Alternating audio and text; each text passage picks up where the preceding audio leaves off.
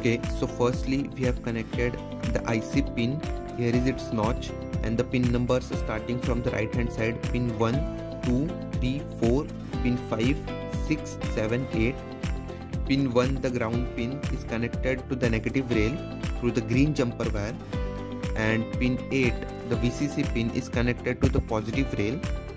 Then we have connected pin 2 and pin 6 together, and pin 4 and pin 8 together.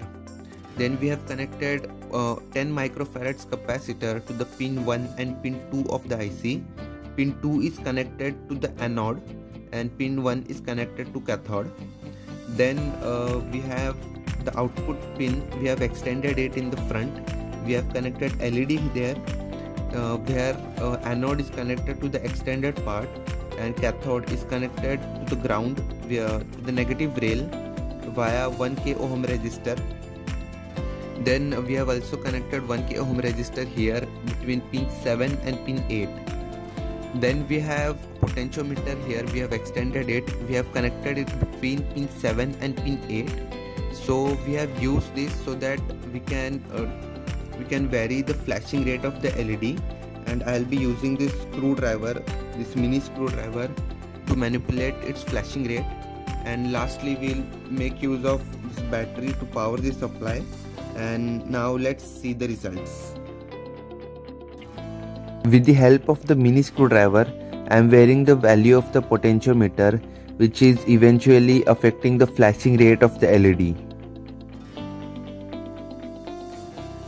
In this circuit, as soon as the supply voltage is connected, capacitor will be at 0 volts first, as we know, which means pin 2 will be at 0 volt, which is less than 1/3 of the voltage, so LED will turn on, which simultaneously will disconnect the connection between pin 7 and pin 1, which will start charging the capacitor.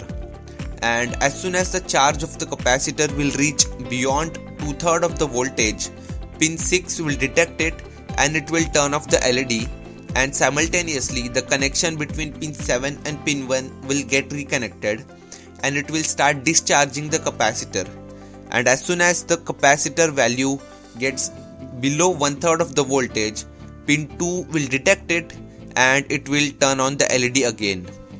So like this cycle will keep on repeating itself and will get the flashing light effect in the LED. With placements round the corner, Newton School is organizing a grand coding contest to acquaint you with competitive programming, which will help you to get placed in your dream company. Compete with the best coders from all around the world and get a chance to win cash and gift prizes worth ₹10 lakhs. This contest is open for all and will be held on the 31st of March. The registration form is provided in the description below. So, what are you waiting for? It's time to feel the heat, strive for excellence and bring the glory home. Get up and register yourself now.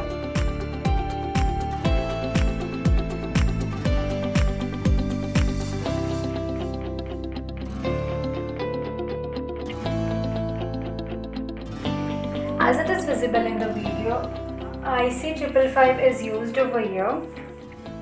An anode of 5 volt is connected across pin number 3 and 1. Cathode is connected to pin number 3 and anode is connected to pin number 1. Pin number 8 and 4 are shorted. Power supply of 12 volt is connected across pin number 1 and 8. Pin number 6 and 8 are the touch-off pins, which are extended using the jumper wires. If we touch the terminals of the jumper wire, then the LED's light will go off, and the pin number 1 and 2 are the touch-on pins, which are similarly extended using the jumper wires. If we touch these terminals of jumper wire, then LED will glow. As it is visible in the video, IC-555 is used over here. An anode of 5 volt is connected across pin number 3 and 1. Cathode is connected to pin number 3 and anode is connected to pin number 1. Pin number 8 and 4 are shorted. Power supply of 12 volt is connected across pin number 1 and 8. Pin number 6 and 8 are the touch-off pins, which are extended using the jumper wires.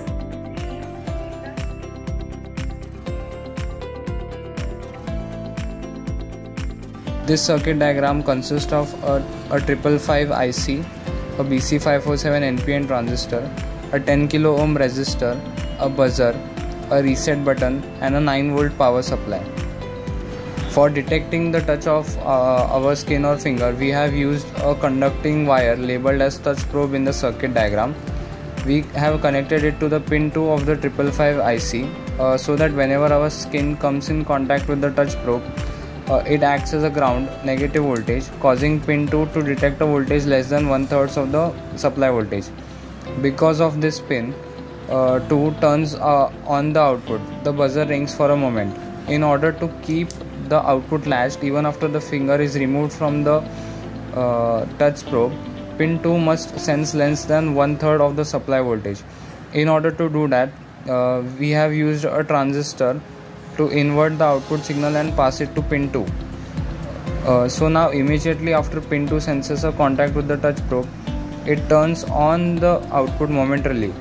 This activates the transistor and in turn it applies 0 volts at pin 2, thus keeping the output continuously in on state. To reset the circuit, that is to turn off the alarm or buzzer, we need to apply a positive voltage at pin 2. Therefore, we have used a push button. So by pressing the momentary push button, switch exactly does that.